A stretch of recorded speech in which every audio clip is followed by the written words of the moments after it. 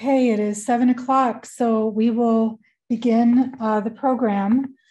Good evening, everyone, and thank you for joining us tonight for this live streamed presentation, Journey to the Center of Our Galaxy with Rick Wallace. I'm Joyce Guzik, and I'm with the Pajarito Environmental Education Center, or PEEC, located in Los Alamos, New Mexico. And I will be the moderator for today's talk. And as you've heard or see, tonight's talk is being recorded. We are able to offer programming at this time because of our wonderful members and donors. So by way of introduction to Dr. Rick Wallace, he has a PhD in astronomy and astrophysics from the University of California in Santa Cruz. He worked as a staff member at Los Alamos National Laboratory for 30 years, working on physics simulations. His hobbies include nature photography and astronomy education. Okay, so I think that's all of my introduction, so I'm going to turn it over to Rick. And welcome to everyone. Let me start by mentioning that we're talking about the center of our own galaxy, the Milky Way galaxy. And there's been some new imagery that has come out just in the last month. And what I wanted to do was go through that imagery and highlight some of the things that you can see in those images. Now, there have been other images showing higher resolution or more detail in some of these individual objects, and I'll show some of that as well. But this overall image gives you an interesting view of the central region of our Milky Way galaxy. So before we do that, though, I would like to first mention something that's coming up just next week, and that is the Perseid meteor shower. August 11th, 12th, the evening of the 11th, morning of the 12th. You might be able to see a few meteors just before midnight, but in fact, most of the meteors will be visible between 2 and 4 in the morning. The best way to see these is to find a dark site, maybe sit in a lawn chair facing sort of toward the southeast, wear warm clothing, and watch for at least an hour because these things don't appear instantly. This is a fairly well-known meteor shower. You could see as many as 50 meteors an hour, depending on how dark the sky is where you're watching from. And this particular shower is known for larger chunks of material entering the atmosphere with really bright flares. Now, the way this works is that the Earth passes through the orbital debris of Comet Swift-Tuttle after it has passed, and it has a period of about 133 years. It sheds material as it approaches the sun and warms up, and the sort of dirty ice chunks begin to fall off. It has a particularly large core, and so some relatively larger chunks can be left behind by this comet, and that leads to the somewhat larger fireballs, or sometimes called bolides, of meteors that kind of explode in the sky. This diagram shows the orbit of Comet Swift-Tuttle passing through our solar system inner planets. And then here's the orbit of the Earth in green, or bluish green. And that orbit of the Earth intersects the former path of the comet and then goes through the material of the comet's trail. As I mentioned, it produces more fireballs than any other meteor showers. The particle velocity of these particles hitting the Earth's atmosphere is about 60 kilometers per second. So let's go on to the main topic of this evening, and that is this image that you see of the center of the Milky Way. Now, before we start talking about what you can see within this image and highlight some of the details, I first need to talk a little bit about some of the physics processes that we will be seeing illustrated by this image. So we're going to back up for just a few minutes and start talking about some basic physics. And I think to give you a little bit larger screen on some of your devices, if I turn my video off, that might be a little less distracting.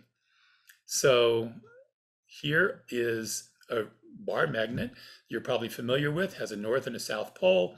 And for a permanent bar magnet, if you sprinkle iron filings around it, the iron is drawn to the magnetic field lines, and you can see the field lines mapped out around this bar magnet. Now the Earth, for various reasons, kind of acts like a bar magnet to some extent. It has a north pole and a south pole, and the north magnetic pole is not exactly aligned with the geographic north pole, that is the rotational axis of the Earth. They're somewhat offset. But you can see that the magnetic field lines are actually look somewhat like that bar magnet that you saw before. They form these large loops, moving larger and larger as they go out, and as they go out, they're a little bit weaker than the ones nearby. The Earth's magnetic field is actually relatively weak, but it still has a large effect on life on the Earth, and we'll talk about that in a moment. I'm not going to spend a lot of time discussing how the Earth's magnetic field is generated, because that would be an entire hour-long talk by itself. So rather than do that, I'm just going to give you a quick overview of some of the mechanisms involved, and you'll keep hearing about these mechanisms as we then move to the sun, and then we move to the galaxy as a whole. So the Earth's mantle is convective. It transfers heat to the surface by blobs of material, heated down by the core here, and then rising as blobs up toward the surface. And they cool as they rise, and then circulate and fall back down again to be reheated by the core. That's called convective cooling. And you'll notice that this is a radial motion. It is a motion away from the core directly toward the surface. At the same time, the Earth, is rotating. So the core and the mantle and so on are all rotating, right, once every 24 hours. So you have this rotational motion, and perpendicular to that rotational motion, you have the radial motion of the convection. And those two motions interact to form what we call a dynamo. Now, the dynamo effect is perhaps more familiar to you if you think of a permanent magnet, like the north-south magnet, horseshoe magnets here, and some kind of rotating conductor inside. As that conductor rotates, the magnetic field, which is tied, electromagnetic field, the magnetism is tied to the current of the charges. And in conductor that's rotating, this magnetic field will induce a current in the conductor, motion of the electrons in the conductor, and that current can then be extracted from this mechanism and used to produce electricity. So that's the way generators work. If you have a coal-fired power plant or nuclear power plant, oil-fired power plant, all they do is produce heat, which then boils water, and that steam is used to turn the blades on a turbine. And as that turbine rotates, it's the equivalent of this mechanical shaft here rotating, and it rotates a conductor through a magnetic field, and that generates current, and that current then goes into your house to power things like Zoom presentations and computers and iPads and things like that. So another use for this might be if you have a bicycle that has an automatic headlight on it, so that when you're pedaling, there is some contact with one of your wheels in such a way that it's turning a little mechanical device with a magnet in it that is generating just enough current to light up your headlight. And when you stop pedaling, the current goes away and the headlight goes off. So this is the same basic idea of these solar or planetary dynamos. They're just a little more complicated in the case of the sun or the Earth. So in the Earth, we have this rotation around an axis, which causes the spiraling motion of the convective cells.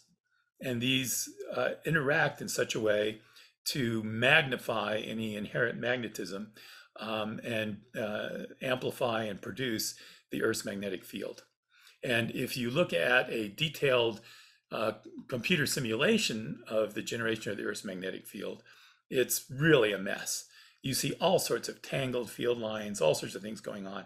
And that's why we're not going to spend a lot of time talking about it. Just the idea, though, is that it's this dynamo effect of you having conductive material, so you can have electrons and protons freely flowing, especially electrons. You have a conductive material that's in some kind of mechanical motion, and it involves a magnetic field, which amplifies that field. Now, in the case of the Earth, you can see the magnetic field lines are concentrated on at the poles. And so if we have external particles, charged particles from the sun, for example, that are funneled by these electric field lines toward the poles, you end up with something like the auroras. You have charged particles funneled onto the pole by the Earth's magnetic field. The molecules in the Earth's atmosphere are ionized by these charged particles from the sun, and then they glow by fluorescence along the magnetic field lines. The molecules, the electrons, outer electrons in these molecules are bumped up to an excited state, and then as they recombine or lose their energy and fall back down again, they emit fluorescence at a color that is characteristic of that material. And so oxygen tends to produce green fluorescence. The blue and red comes from nitrogen in our atmosphere. So that's the way it works on the Earth. It's actually kind of a similar thing that happens on the sun. You remember that the sun has these large solar flares, prominences, explosions of plasma off the surface of the sun. And here's a little insert of the approximate size of the Earth to give you an idea of how large some of these loops can be. They can be many times larger than the Earth. It's a tremendous amount of power that is produced in these solar flares and somehow pushing this material off the surface. So let me show you a video of what that looks like.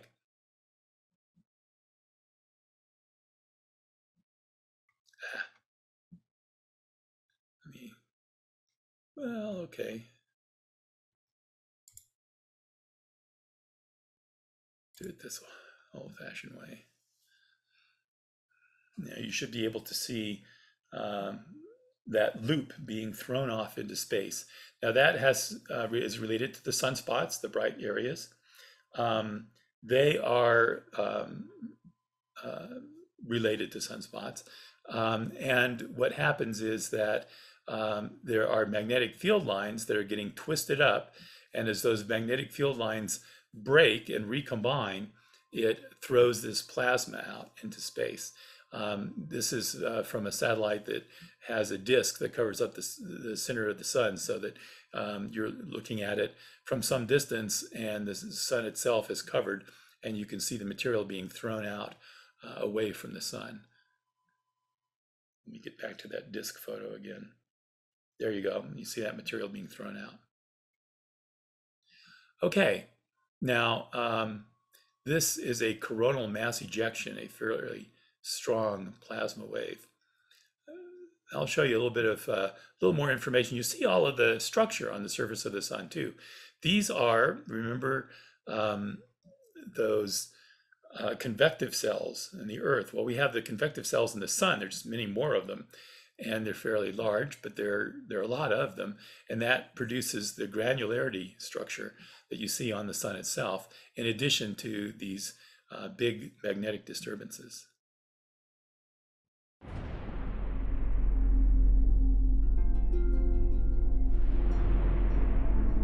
A fury is building on the surface of the sun. Jets of superhot gas, towering waves of fire. The most violent explosions in our solar system.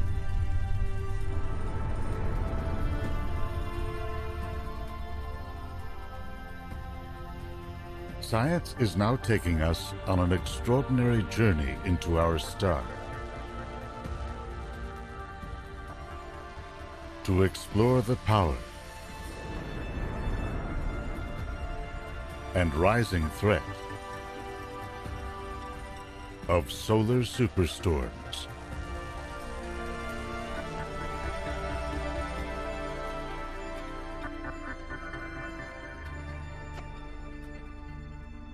Now, this is an hour-long video that you can get on YouTube called Solar Superstorms, which goes into more of the details of how these magnetic fields are formed within the sun and what happens as they get to the surface and then get twisted and break and reconnect to throw this material into space that then travels all the way to the Earth and the other planets.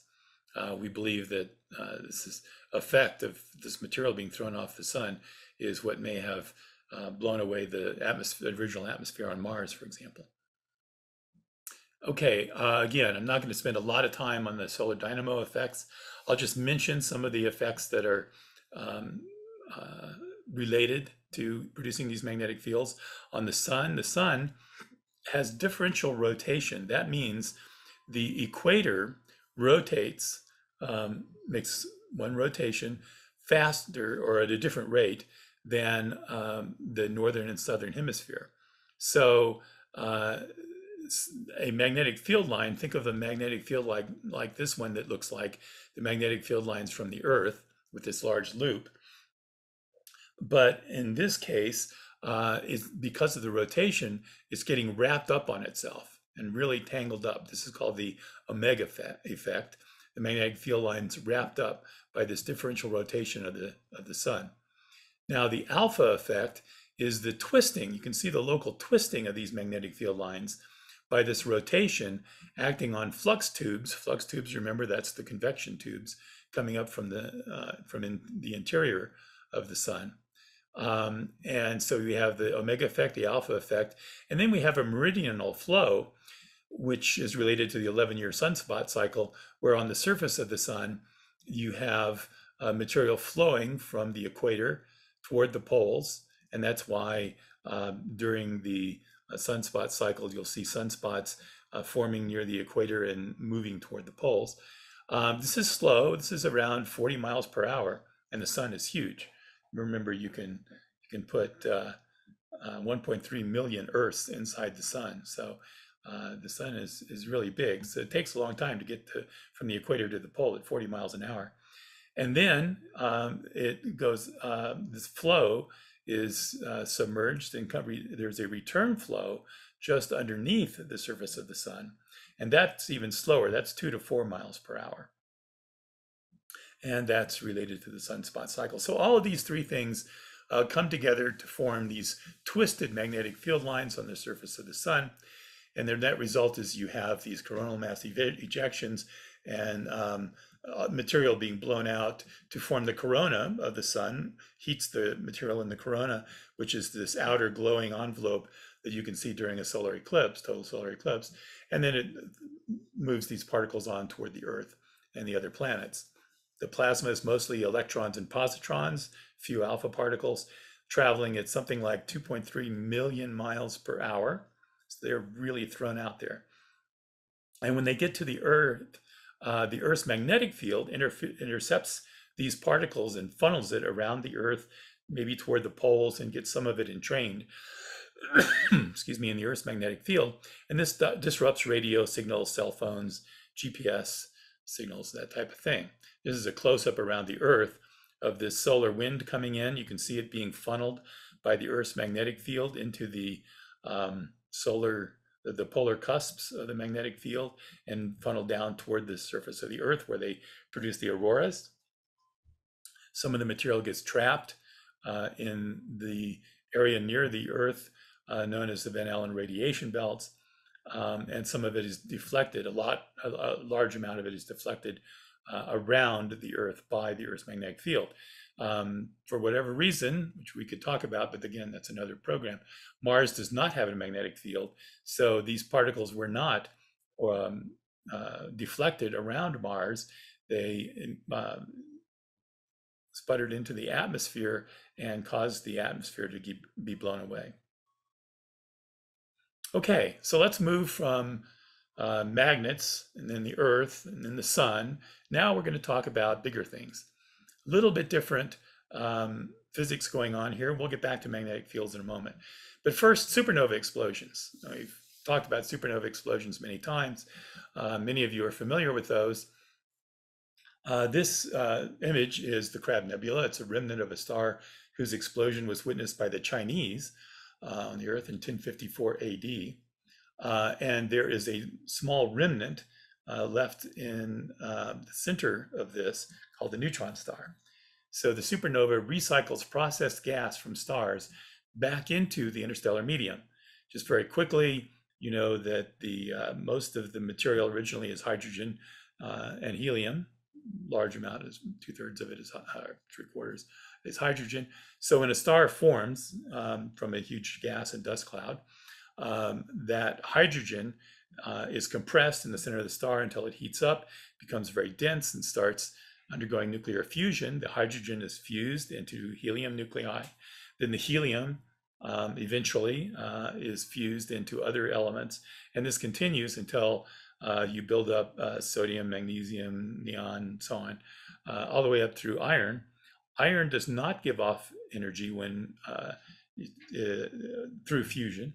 And so when the core of the star becomes mostly iron, it can no longer hold itself up against the collapse of gravity, and the star collapses. When the star collapses, the inner portions of the star continue to collapse depending on the mass of the star, and the outer portions, some are blown away immediately, others collapse, bounce off of this core, and explode into space as a supernova explosion. So what's left behind? Well, a star the size of our sun doesn't actually create a supernova explosion. It's just not massive enough to collapse in such an extreme way. A star that is maybe 10 times the size of our, or several times more massive than our sun, when it collapses, will develop a neutron star. And even more massive stars, when they collapse, will form black holes. That the material collapses until the electrons are pushed into the nuclei, combined with the protons to form neutrons. If that's enough for the mass of the star to hold it up, you have a neutron star. If it's not enough, if the mass of the star is too great, then even those are crushed into a black hole. Black holes again are a whole nother topic. So we'll just mention that they can result, among other things, from the collapse of a very massive star after a supernova explosion. But the remnant I want to talk about tonight is the neutron star. The neutron star is very dense nuclear matter, something about the size of the sun or several times the size of the sun, collapses into something that's about 12 to 15 miles in diameter. That's the size of a city, New York, Manhattan, Vancouver. 12 to 15 miles is really small, considering that you have the good chunk of the mass of a star there. In fact, you have about 1 to 2 solar masses. Remember, our sun started out so big you could put 1 million Earths into it. And now imagine that, or something a little bit larger than that, collapsed into something the size of 12 to 15 miles in diameter. Because atoms have a lot of space, and when the electrons are orbiting a long way from the nuclei of the atoms, those electrons are crushed into the center, into the core of the atom, the nucleus, and combine with the protons to become neutrons. Now, that's the broad brush. A tablespoon of material from this neutron star would weigh over 1 billion, with a B, tons.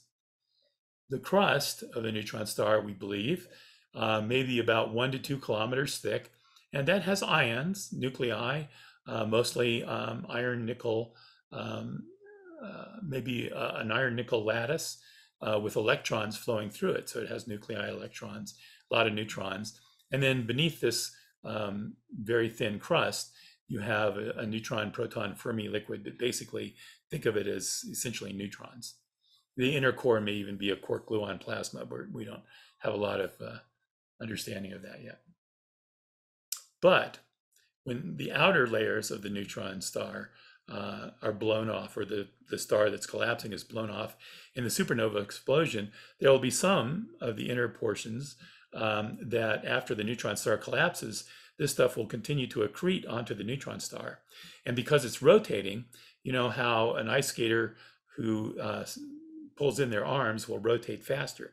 So as the neutron star material collapses, it rotates faster and faster and faster, and until it's spinning so fast that it has a huge velocity at its surface, and its gravity is dragging this other material as it collapses with it, and so you form an accretion disk.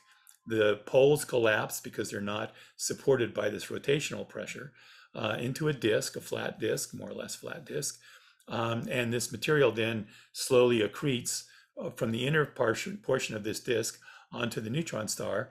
Some of it may accrete so fast that it can't fall onto the neutron star and remain there. It spirals onto the neutron star and is spit out the poles as a jet. And you can see the jet through here. And this jet seems to be formed by a combination of the strong hydrodynamic inflow from the inner surface of this accretion disk and magnetic fields, funneling this accretion into the neutron star poles, which causes the beams of material to be ejected from the poles. Now, magnetic fields do something similar to rotation. There is conservation of angular momentum, which causes the star to rotate faster as it collapses.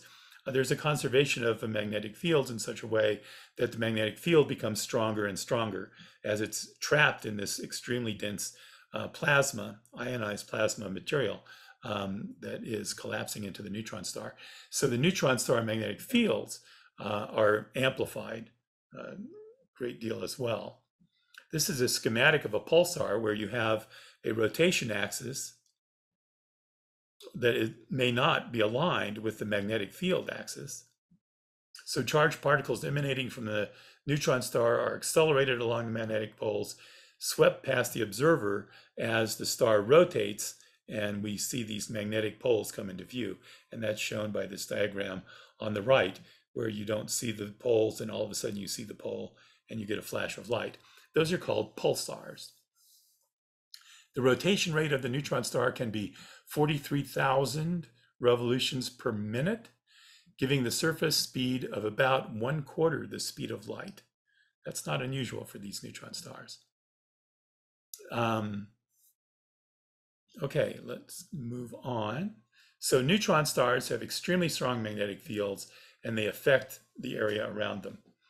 Now, this is an image produced from the Chandra X-ray data, Chandra X-ray satellite. X-rays don't penetrate our atmosphere, so they have to be observed outside of our atmosphere by satellites. And the Chandra X-ray Observatory does that. And optical data. So we take the optical data where you get some of the colors, combine it with the Chandra data, which is mostly shown here in blue, and the X-ray information comes from electrons, radiation from electrons that are wound around the magnetic field lines coming up from this neutron star, the pulsar in the Crab Nebula. And their acceleration of these electrons creates synchrotron X-ray radiation. But all of this blue is this X-ray radiation superimposed on the optical data from this pulsar, neutron star, rotating neutron star. Now, magnetars are just amplified, zipped up neutron stars. They are neutron stars with magnetic fields that are thousands of times stronger than even the normal magnetic fields of a neutron star, which are typically very strong. Some of these magnetic fields are a quadrillion times stronger than that of the Earth. The magnetic fields stir up charged particles near the neutron star, and that magnetism is so strong that it can dominate processes on that surface of the neutron star. Remember, there was a little bit of crust on that surface. even over the outrageous gravity that surface is experiencing. Magnetar flares can emit charged particles for thousands of light years. There was one in 2004 that compressed the Earth's magnetic field from a distance of 50,000 light years away. These are believed to be the source of fast radio bursts, some extremely energetic radio bursts that just come out in a very quick single pulse. Some magnetic field strengthened by, well, we don't have a complete explanation, but it might appear, here's a flare from a magnetar. It may appear that super flares from these magnetars are millisecond and also millisecond gamma ray bursts and fast radio bursts may be caused by the magnetic fields generating star quakes in the thin iron nickel crust. The closest known magnetar, this is one of these souped up neutron stars with a super magnetic field, is about 8,000 light years away. And it was just measured this year, actually. So moving on a little bit from neutron stars, we're going to switch gears yet again and talk about highly sensitive radio telescopes like the VLA in southern New Mexico near Socorro that have found magnetic fields around galaxies. The VLA was upgraded in 2021, which gives it the sensitivity to actually see radio waves from galactic halos. Oops. Come on. There we go. And that's what this would look like. These are galactic magnetic fields that are 1 million times weaker than the Earth's magnetic field. Remember, you had extremely strong magnetic fields from neutron stars, stronger magnetic fields from magnetars, a certain type of neutron star. But now we have millions of times weaker than the Earth's magnetic field from these galactic magnetic fields, which is why it requires such sensitive radio telescopes. So this is a photograph from the Hubble Space Telescope in visual light, superimposed on the magnetic field lines that were obtained from polarization observations of the radio waves that come from electrons in a galaxy, this particular galaxy, NGC 5775. The electrons are spiraling around the magnetic field lines. When they do that, their acceleration creates radiation, and we can see the radiation, polarized radiation, and it traces out the magnetic field structure around the galaxy, just like those iron filings would show the magnetic field structure around a bar magnet. Here's a close-up for NGC 4666. This is a galaxy that's 86 million light years away. And these streamers go out 22,000 light years from the disk. Okay, and here are magnetic field lines from 4217. This is a galaxy that's about 67 million light years away. So how does this happen? One popular theory that explains the magnetic fields inside a galaxy's disk is called the galactic dynamo. Remember, we had the Earth's dynamo, you have dynamo generators for bicycles, you have a solar dynamo generating the sun's magnetic field, and now we have a galactic dynamo. This theory describes how an internal to the galaxy dynamo creates magnetic fields by a fluid-like motion, rotation, and convection. Remember words you've heard before on the Earth and the sun, both. Rotation of the galaxy and convection in hot gas so that the kinetic energy due to the motion, converts into magnetic energy. This dynamo may be fueled by supernova explosions, infalling gas, and magnetars may create asymmetries, little hotspots within the overall field. And this is analogous to how rotating molten metal in the conducting core of the Earth works with convection to produce the Earth's magnetic field. Now, let's start looking specifically at the center of our own Milky Way galaxy. In our Milky Way galaxy, we've recently been able to have access to this photo. Sophia is an infrared, it's actually an airplane that's flown by NASA with a huge infrared telescope on it. Tries to get up above much of the Earth's atmosphere, but it flies it with an airplane instead of completely exiting the atmosphere like a satellite would. And it has, this is an infrared photo of dust grains that align perpendicular to the magnetic field lines in the center of the Milky Way. So the magnetic pressure is greater than the thermal pressure created by the gas in the region, and it may be able to control matter in a way that's similar to the way the solar corona is produced, that glowing part of the sun that you can see during a solar eclipse that's way beyond the surface of the sun. May be similar mechanisms. In the solar corona, magnetic field pressure is greater than the thermal pressure on the surface of the sun, allowing the formation of sunspots, loops, coronal mass ejections, other magnetic anomalies. So maybe a similar thing is happening here. This could explain a few things. For example, the star formation rate near the center of our galaxy, of the Milky Way, is lower than we might expect. There's a lot of material there, gas, dust, a whole bunch of stuff, but not as many new stars forming as there are farther out in the disk, more closer to where we are, 2/3 of the way out on the disk of the galaxy. Well, why is that? It could be inhibition by these magnetic fields. It also might explain why the black hole in the center of our galaxy is quieter than expected. So remember, the center of our galaxy has a black hole. Its name is Sagittarius A star, and it is a black hole that is 4 million times the mass of our own sun. Not exactly clear how it formed. There are several theories about that. 4 million times the mass of our sun. That's a huge black hole, and it seems to be a black hole pretty much in the center of almost every galaxy out there. Huge supermassive black holes, some of them 1 billion times the mass of our sun. Some of those black holes are accreting material all around them and shooting them off into jets, where we get things like quasars and very energetic galactic nuclei. Our sun is actually relatively quiet. It has a few bursts, but not very many, flare-ups of radiation, no jets coming out of it. Is that perhaps related to the structure of the magnetic field lines that happen to be structured in a certain way in the center of our Milky Way?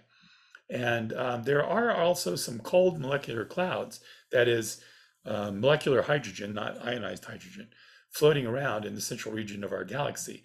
Well, how can you do that when it's so hot and there's so much energy of stuff whipping around because it's orbiting that black hole? Again, magnetic field might help explain some of this. This is an example of a flare, an X-ray flare from the Milky Way, the central black hole in the Milky Way. So this is an infrared image, actually, with the X-ray image superimposed on it and then blown up so that you can see it. The flares occasionally erupt from this central black hole, Sagittarius A star, and we'll talk about what causes that in a second. But these are milder than in many other galaxies. So what causes this flare? Well, we've actually seen an example of something like this. There is a black hole 250 million light years away that was observed by the European Southern Observatory just a few months ago, this year, as a certain event, AT 2019 QIZ, in a spiral galaxy in the constellation of Eridanus at a distance of 215 million light years. So this is another galaxy. We've changed subjects on you slightly. 250 million, 15 million light years away.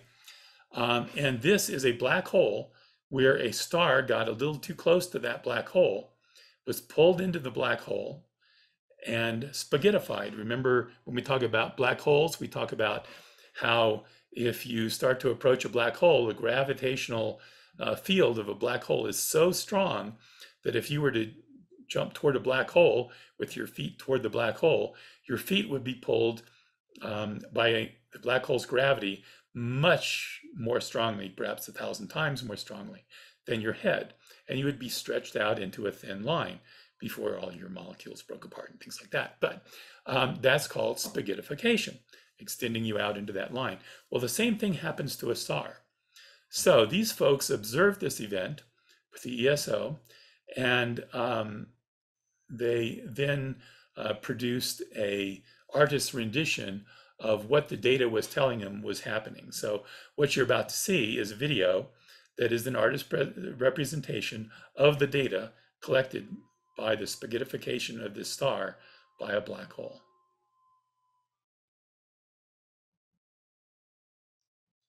Whoa, I'm going to do it this way.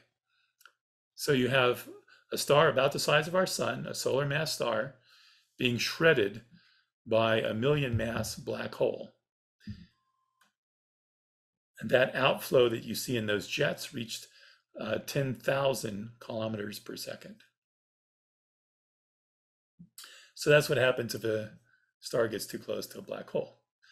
And this is what causes the flares. Maybe not a star, but maybe it's a gas cloud with less material in it.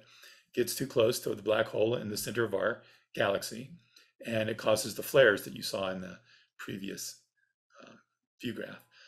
Now, just to orient you a little bit toward our Milky Way galaxy, if you're not so familiar with the Milky Way, this is another galaxy in GC 7318 that is a barred spiral. So this is what we believe our galaxy looks like. We observe the stars that are out there, where they're located, their velocities, their motions, and we make a map of that. And that map of our Milky Way looks very much like the image that we see of this particular galaxy and many others actually. But we have a central bulge, a lot of concentration of stars here, a black hole in the center, and then these spiral arms out here wrapping around the galaxy, and the galaxy is rotating. Our sun would be about here, so about half to 2/3 of the way out from the disk, 25,000 light years from the center of, whoops, I'm looking at the wrong diagram. Our star would be about maybe here, halfway to 2/3 of the way out, 25,000 light years from the center of the Milky Way galaxy. And it rotates, this whole structure rotates, and our sun rotates around the Milky Way galaxy back to its starting location about once every 250 million years. So this whole galaxy is rotating, and you have all these hot things causing heating, supernova explosions, black holes, accretion disks, neutron stars, magnetars, all the stuff, heating up gas and dust in the galaxy that is then rotating, and you have turbulence and rotation, then ionized material, conducting material, and that leads to magnetic fields. Now we're going to keep in mind this view of the Milky Way. We're going to rotate so that we're looking edge on to this. If we do that, and we look up in the sky, toward the constellation of Sagittarius. Some of you may know Sagittarius has this asterism or formation of stars in the center of it that looks like a bit like a teapot.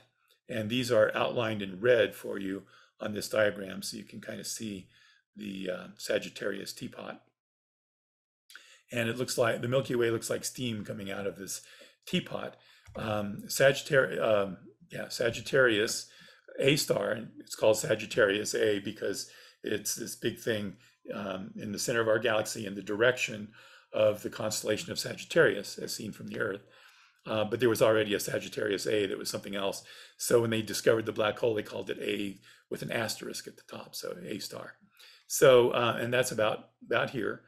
Now it's hard, you can't see it in the visible because there's this huge giant black cloud of dust intervening between us and the center of the Milky Way. So in fact, it doesn't look as bright as you might think. You can see the brightness here, but the very center doesn't look as bright as it does in this because we're looking from the side and looking through a huge amount of dust between us and the center of the Milky Way.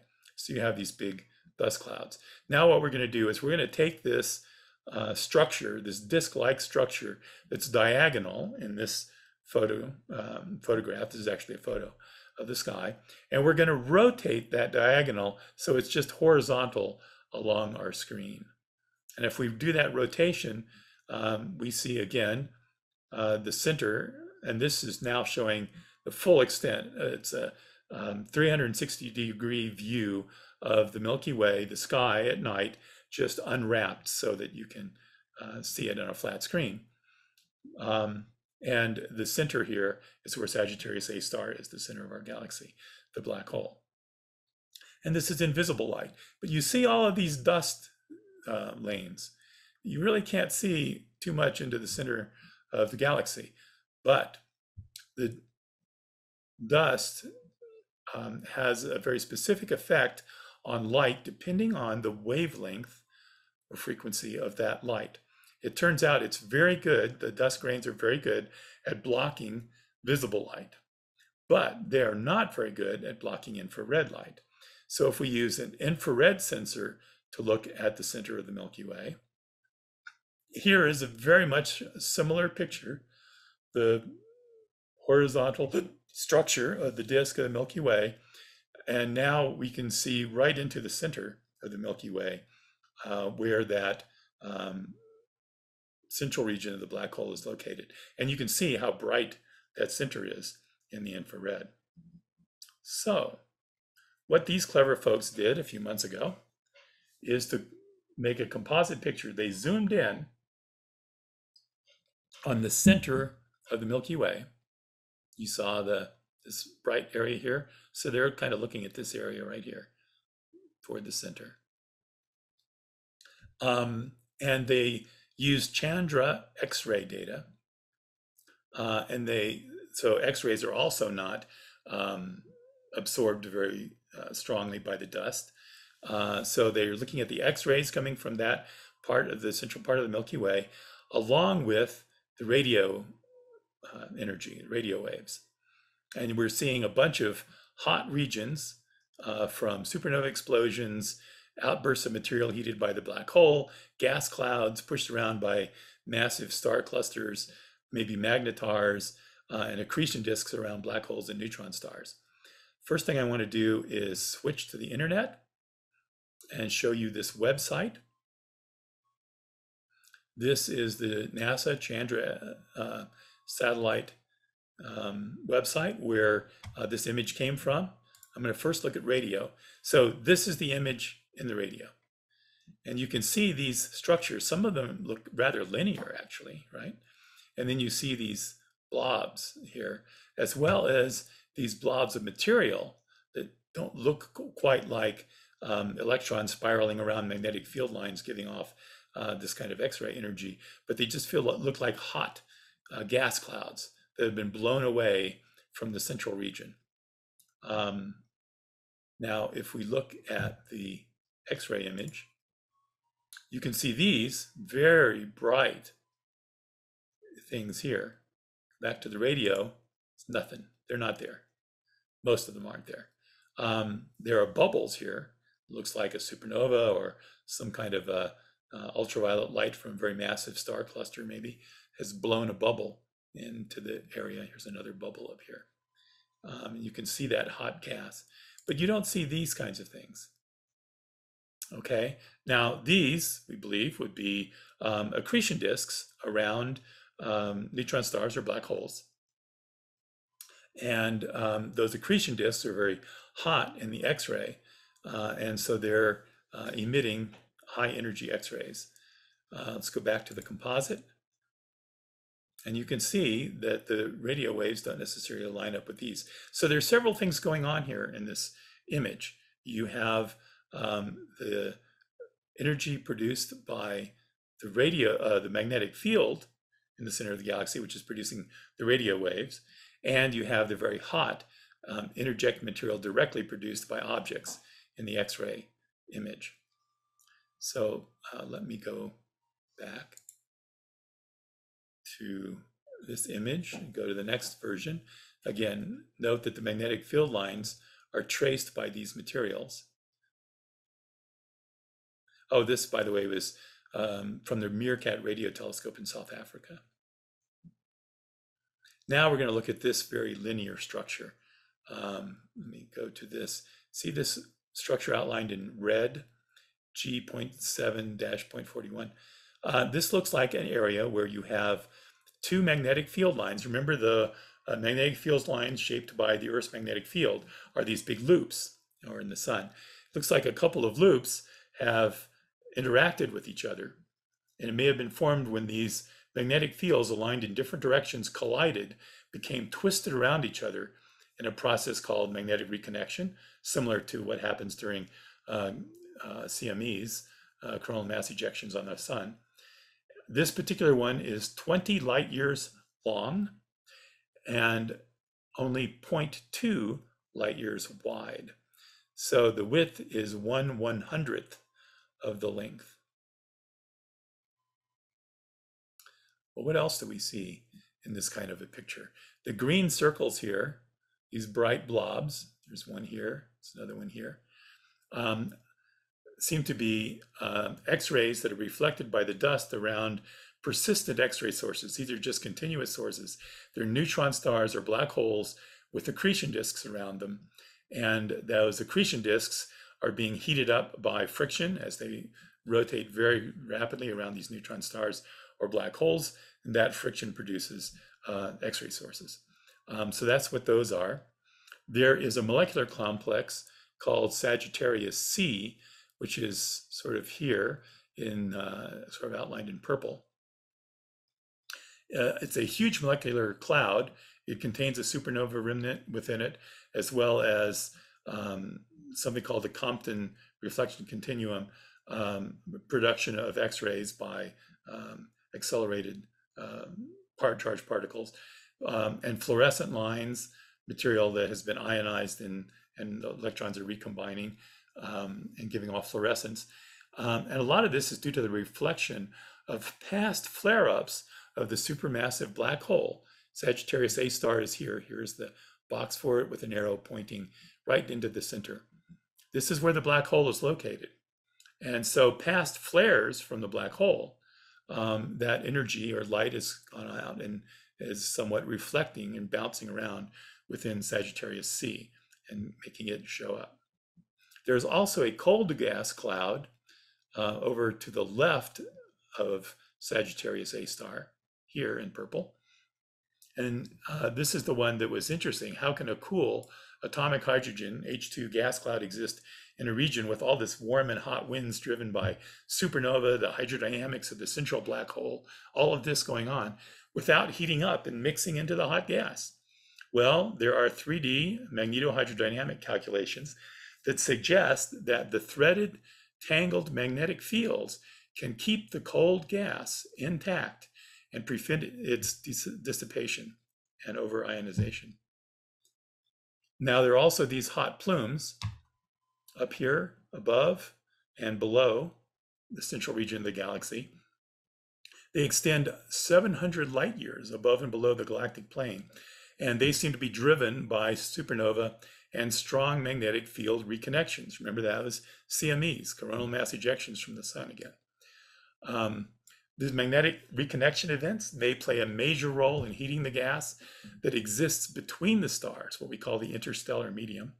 This process may also be responsible for accelerating particles to produce cosmic rays.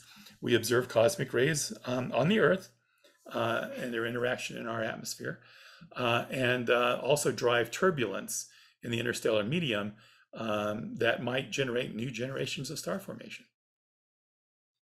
Let's look at a couple of these other things real quickly. Here in purple is the Arches cluster. This is to the left and slightly above Sagittarius A star of the black hole. The Arches cluster is the most dense open cluster in the galaxy. Now, there are globular clusters, which have hundreds of thousands of stars that are very dense, scattered around, mostly around the outside of the galaxy. This is an open cluster. These stars all form together from the same big gas cloud, but not in the kind of condensed way of a globular cluster. But it is, as an open cluster, it is the most dense open cluster in our galaxy. It's 25,000 light years from the Earth. 100 light years from Sagittarius A star, so very close to Sagittarius A star. It has 135 young massive stars. Some of them are more than 100 times the mass of our own sun, and then thousands of smaller stars. It's only 2.5 million years old. Now remember, the archaeologists found the remains of Lucy, this upright walking hominid in Africa in about 2.5 million years ago, about 2.5 million years old. And so when she was walking around in the plains of Africa, these stars were just beginning to form. They do emit brightly in the X-ray, the infrared, and the radio, but the visible light is blocked by all that dust, so we can't see that. So let's take a look at something else here. The quintuplet cluster. Okay, that's very close to the Arches cluster and this cold gas cloud to the left again of Sagittarius A star. The quintuplet cluster includes 5 extremely bright Wolf-Rayet stars. And you can see how these stars emitting ultraviolet light have blown this material away from them. This was material from this big, huge molecular cloud from which these stars condensed and collapsed. You can see one doing it right here to the right, creating this spherical expansion of gas around it and in the center as well. The quintuplet is a dense open cluster, again 100 light years from Sagittarius A star. It has 21 Wolf-Rayet stars, 2 luminous blue variables, and a bunch of red supergiants, hundreds of smaller stars. It's about 4 million years old, twice as old as the previous cluster. And again, emits an X-ray, IR, and radio, but blocked in the visible. These Wolf-Rayet stars are evolved to expel all the hydrogen. They are 1 million times hotter than our sun. And so most of the radiation comes out in the ultraviolet. Ultraviolet radiation has a great deal of energy.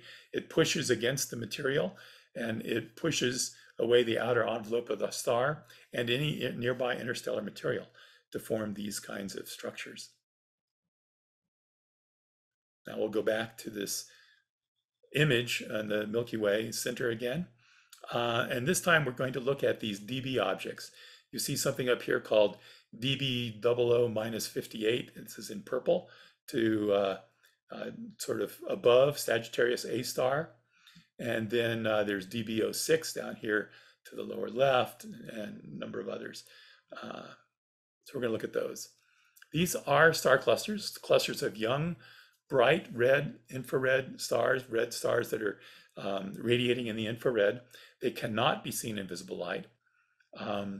This is a combination, these photographs are combinations of Chandra X-ray imaging, and blue are the hot X-rays, millions of degrees Kelvin, combined with the infrared image from the Hubble Space Telescope.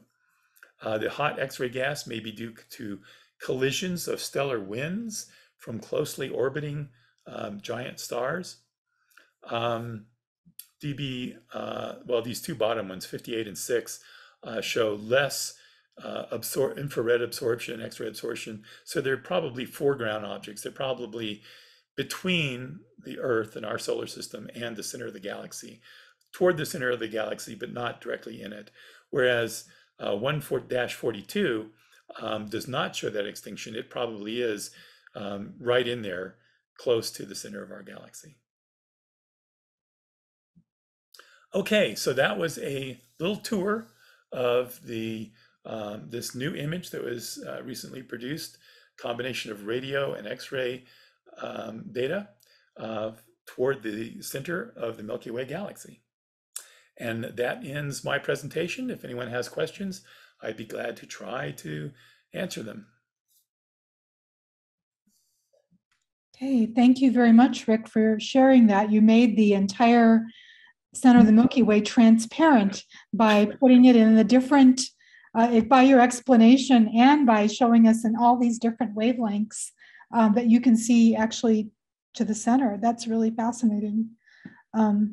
So there's a chat window that you may, the chat bubble, please type your questions in for Rick at the bottom, and I will relay them as they come in. So while we're waiting for questions, I do have a couple questions. One of them is, you have the magnetar and you have a regular neutron star. Why do some neutron stars become magnetars with the really high magnetic field, 1,000 times more, and some just become regular neutron stars? That is an excellent question. And I don't know. From what I have read, that's still an active area of investigation. People are not really sure. Now, there are some folks who will wave their hands and say, there is a natural variation of the strength of the magnetic field. The original stars that formed the neutron star come from a wide variety of stars, right? Some are very massive. Some are just a little more massive than our sun. Others are much more massive. The characteristics of the supernova explosion itself may be a little different in some cases than others. We know that this explosion is enhanced and maybe even made possible by an outflow of neutrinos through very dense material near the center of this implosion, and that helps amplify the explosion into a supernova explosion. Are there some physical mechanisms going on during the supernova explosion that differ between different stars? Or is it that the original stars formed from a gas cloud, a huge molecular cloud, which from which different stars form? We know that that's the way that's working. We see those star formation regions throughout the Orion Nebula and other places, excuse me, in space. And so there may be magnetic fields entrained in these. Remember, we have these galactic magnetic fields, and some of the very strong ones or stronger ones may be entrained in that material in the gas cloud before it collapses.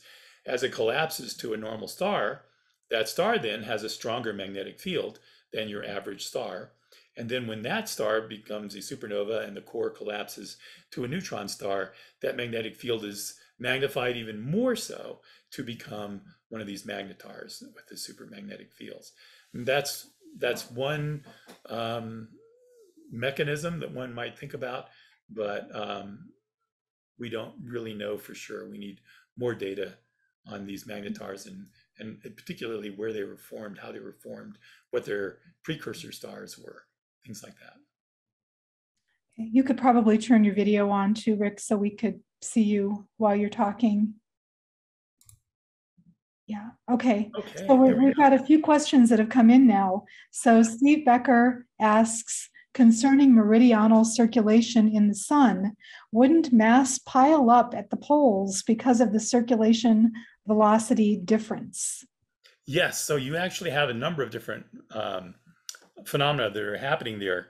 You would think that this material is going toward the poles at 40 miles per hour, but only coming back at 2 to 4 miles per hour. Well, one thing you could do is you could have a fairly thin layer moving toward the pole, and then the return layer being thicker, so that that material does bunch up, just as Steve has mentioned. And so you have a thicker layer coming back at a slower velocity. So you still have the material, but some of it may be absorbed into deeper layers of the sun, and what is left is coming back in as a thicker layer, but moving at a slower velocity. I don't know, Joyce, you know more about solar physics than I do. Do you have any thoughts on that? I have not really studied meridional circulation. We tend to ignore it in our stellar models. And it's at an intermediate time scale, between convection and evolution. So it's right in there where if you have to ignore something and you want to look at convection, you ignore that. If you want to look at evolution, you ignore, meridional circulation too. So I am not an expert at it, no. By far. If anyone has a better explanation than I was able to come up with, feel free to type it into the chat and let us know if you have a better idea. It's a really excellent question, Steve. Mm-hmm. Mm-hmm. It is. Meridional circulation is something that we don't take, as I say, take into account very well, and we should do a better job with it. It could cause a lot of mixing, I think, that we're not taking into account. Yeah. Marilyn has a question. Can the polarity of the magnetic fields measured by Sophia in other galaxies be determined? Polarity. Yes. Yeah, it's actually the polarization that we see in the radio data. And so we can get polarity. It's really interesting. If you think of a magnetic field going from a north pole to a south pole, the magnetic field lines on the Earth are actually emanating from the south and going to the north. So what we call the North Pole is because the north end of a magnet is attracted to the North Pole, which means that's the south pole of the Earth's magnetic field. So anyway, yes, we can see something about the polarity. And in those galaxy pictures, I don't know how easily I could bring one of those back up again. Oh, I think I can. Hold on just a second. Let me bring up some of these. So in these galaxy pictures, you can see that these magnetic field lines are going all sorts of different directions. Here's a close-up as well, or maybe this one is even better. And so, yes, the polarizations are flipped all sorts of different directions.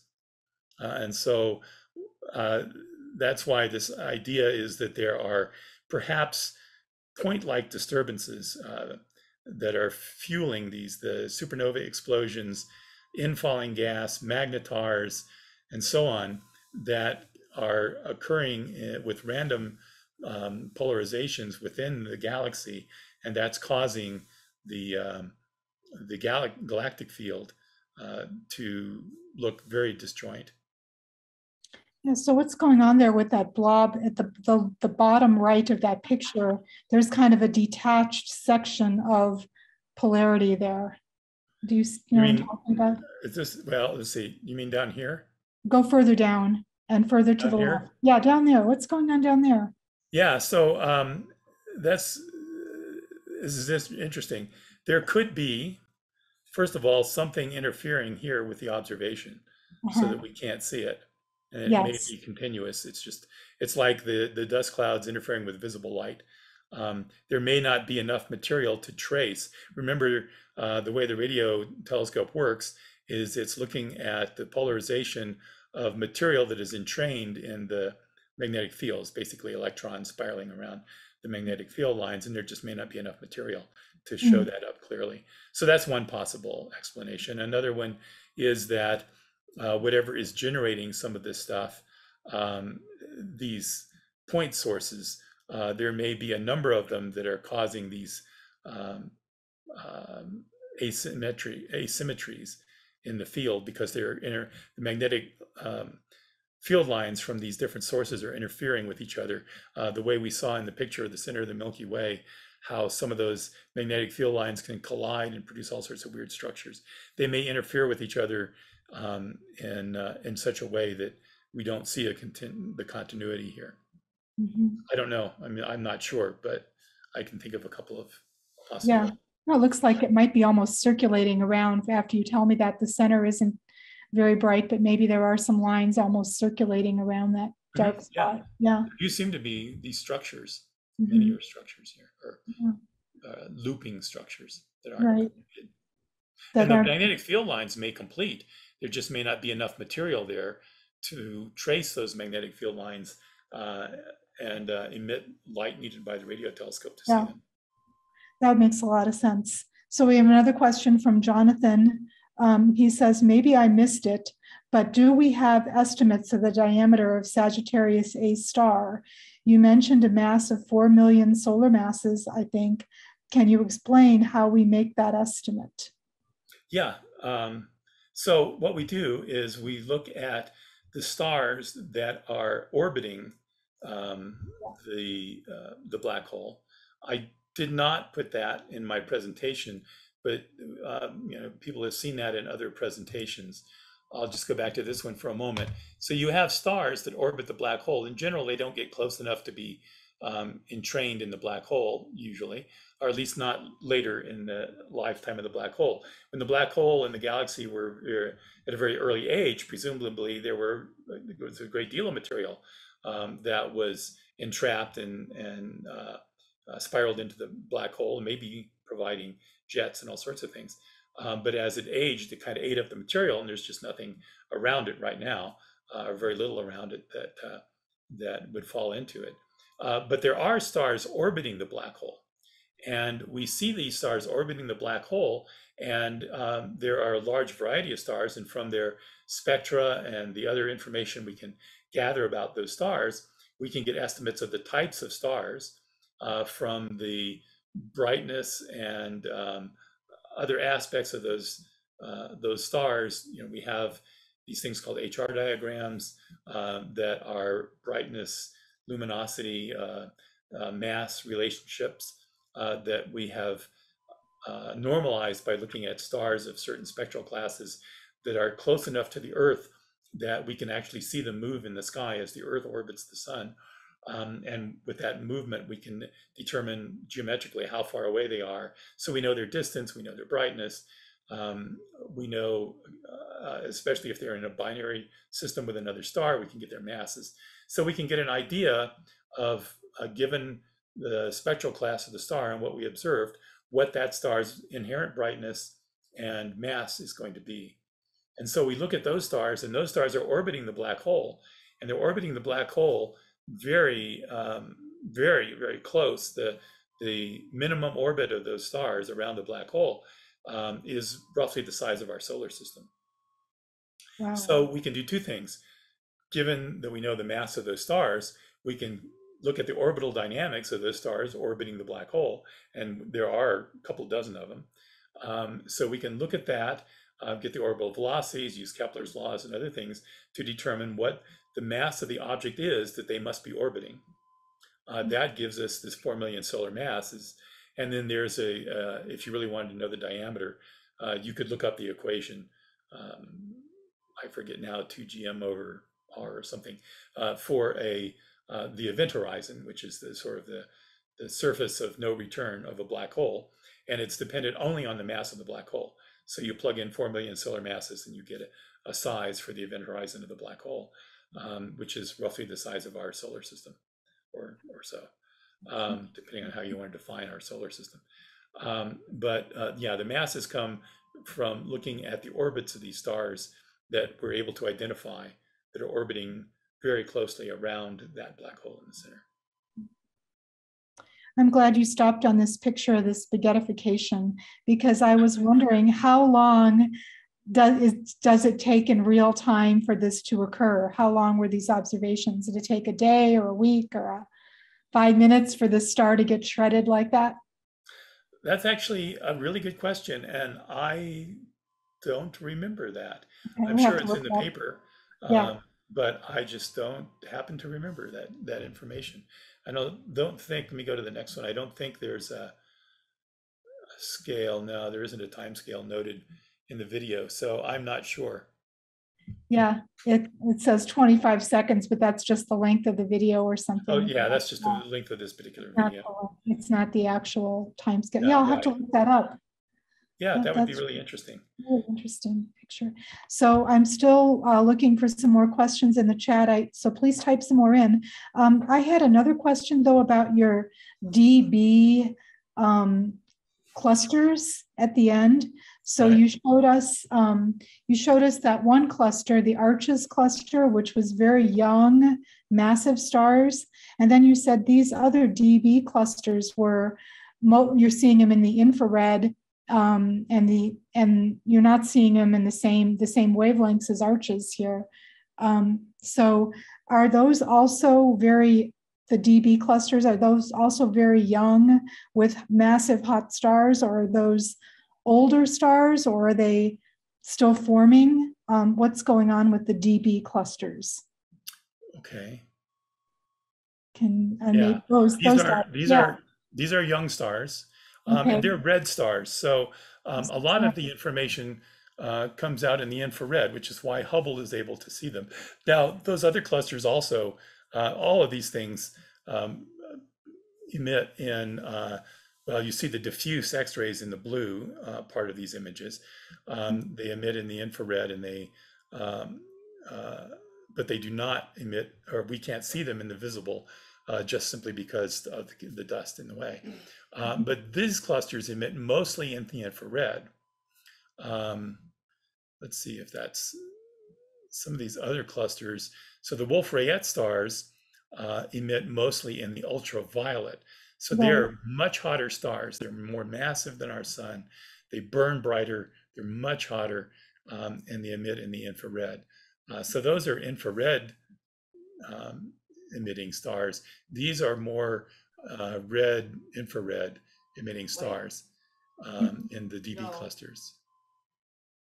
So that means, Yeah, the first ones are infrared, and these are infrared as well. No, the first ones are ultraviolet. Sorry. ultraviolet, The Wolf-Rayet stars are ultraviolet, the first clusters. So this one may be then lower mass stars, right? Yes, so these would presumably be lower mass stars. Still forming, maybe still forming? Still forming. Oh yes, in both of these clusters, they're still forming. The problem is, as you get a certain number of stars forming, they're emitting radiation, even if it's in the infrared, and blowing the dust away that kind of slows down the star formation rate. So these will be doing that to some extent, but not to the extent of the Wolf-Rayet stars. Remember those things? My computer's going nuts here. These things really strongly, that ultraviolet light is so energetic, it really blows the gas away and stops the star formation. Yeah, so this kind of goes to the question of why do some clusters form a bunch of low mass stars and don't have any Wolf-Rayet stars, and these other clusters with the high mass stars, they look like they've blown away their interstellar environment so that there aren't any they've stopped the star formation. So, yeah, but even that's right. But even in these clusters, there are hundreds of smaller stars. We just can't see them at this scale because they're overpowered by the light and radiation from the brighter stars.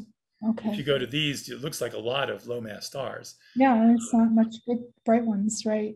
Yeah, not many bright ones. Yeah. Okay. All right. Any other questions for Rick? That dominated the question. They had so many. This is really a grand tour of everything in the Milky Way and beyond. So it's very great. And I really like the Chandra picture. That must, you said that just came out? Yes, the combined picture. Yeah. Yeah, it just came out. I think it was in May, the end of May, something like that. That is really impressive. Is it also labeled with all these objects, or did you do that? The original website for Chandra has the labels. If we go back to that website real quick, it shows, scroll down, at the bottom you can look at either the radio image or the X-ray image or the composite image where they're overlaid. And now if I take my my little mouse pointer and point up, it gives me the descriptions. Right. So why don't they have an infrared image on top of that as well? Oh, that's a good question. They could. Maybe they just felt it was too confusing. Or maybe that's a different group that does infrared than the groups. It probably is, but that's what I was wanting to see, is the infrared overlaid on that. Yeah, that would be interesting. Yeah, well, there you go. You need to propose a Hubble, propose a Hubble activity to look at the same region that they looked at here and then overlay that data on it. They must have it, because you were showing me pictures toward the center of the galaxy within the infrared. They do, but the thing that makes this unique is the extent. Most of those Hubble images that I was showing are, or the infrared images, they're much smaller subsets of this image. This is the first image that has gone 700 light years above the plane of the galaxy and 700 light years below the plane of the galaxy. And that was generated, I think, by the fact that they can now see this in the radio because of the sensitivity of the Meerkat array and the way it operates. They're able to get this extensive area above and below. And so they used Chandra to try to get the X-ray image above and below the galaxy as well. And so that's what I think the impetus to trying to get this image was. And they hadn't had that range previously. They were only looking at smaller subsets of these images. And so some of the Hubble things that I showed really zoom in, like I think the DB clusters that you see these little tiny bright spots. Here's DB58 here. And if we go to the DB cluster images, yeah, this is Chandra and Hubble. And now you're looking at a tiny, tiny, tiny subset of that big wide field image. Okay. Okay. So that explains it. Right. Wow. Well, there's more images they can make and more to learn. There you go. Yeah. Okay. Well, I don't think I see any other questions. So last call here. Well, those have been some tough questions. So yeah, Jonathan wrote something else also. He says, I wanted to share an art project idea I've been working on to build a sculpture that points at the center of the galaxy to raise awareness of this amazing thing. Maybe you can share it with Rick. So in the chat, he has a galacticobservatory.com is his website. And I will try to save the chat for, if I can do this, and I'll make sure that I pass that on to Rick. But it looks like it's all one word, galacticobservatory.com. Okay. Where he's trying to make an art sculpture of the center of the galaxy. That would be really cool. Yeah, yeah. You said pointing to the center of the galaxy. That's tricky because the Earth's rotating, and so I don't know how you do that, but it certainly could do something representing the center of the galaxy. Yeah. That would be very interesting. Yeah, I'll see if I can find that. Okay, great. Okay, thanks, Jonathan. All right, so next week we have a live planetarium show about the night sky in August, and it is Friday, August the 13th, and it will be done by Steve Becker and Kelly Housley in the Peak Planetarium. So if you're up for a live show at 7 o'clock, don't miss that one. Should be good. And then don't forget to watch the Perseids. You can probably see some even before or after the date, the August 11th, 12th. I read that there are people spotting them even now, just at a much lower rate. But take advantage of any clear skies you have in this monsoon season and go out and take a look for a few minutes. You might spot one. So, okay, any other announcements, Rick? That's good for me. Okay. All right, great. So thank you all for joining us, and we hope to see you again next time. Okay, have a good evening. Okay, thanks. Bye-bye. Bye-bye.